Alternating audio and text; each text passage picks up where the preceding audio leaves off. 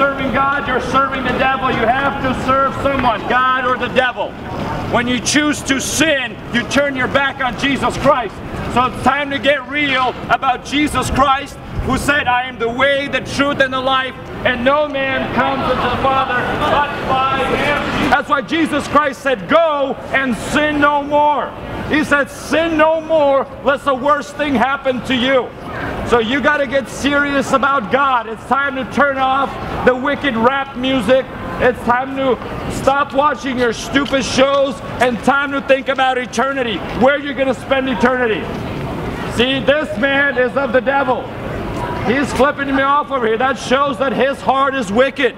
That's the only thing he can do, just flip somebody off. That's why there's not many intelligent students on this campus.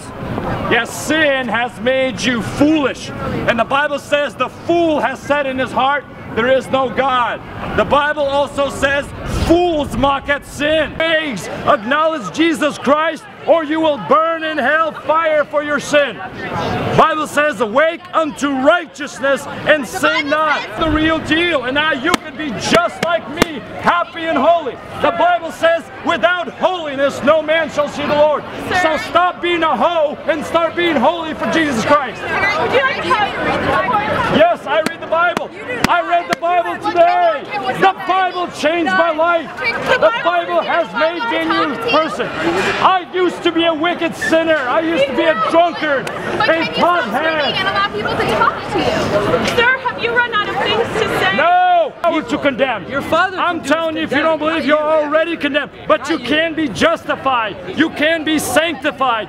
You can have peace with God. But you got to humble yourself. The Bible says God resists the proud, but He gives grace to the humble. I have come to the right place. You definitely need Jesus Christ. You definitely need Jesus Christ to set you free from all sin. I would love to give you a hug, No, it's not about hugs. It's about the truth. It's about the truth. She's gonna hug you. She's gonna hug you all the way into hellfire. But me over here, Brother Mikhail, he exhibits true love. True love by telling you the hard truth. Most people will never tell you the hard truth in your life.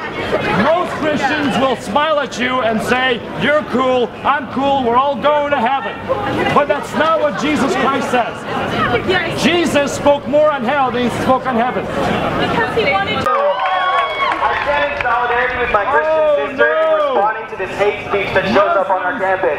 We also have a student organization called Sun Devils Are Better Together, which is an anti-hate group on campus. Yes, stop hating the Christian. I'm just one guy over here, and there's many of you.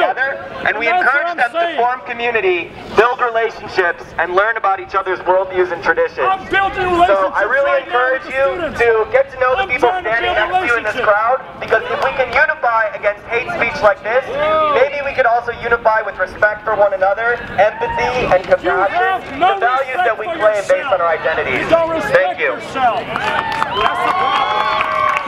The Bible says, woe unto you when the whole world speaks well of you, so they did of the false prophets.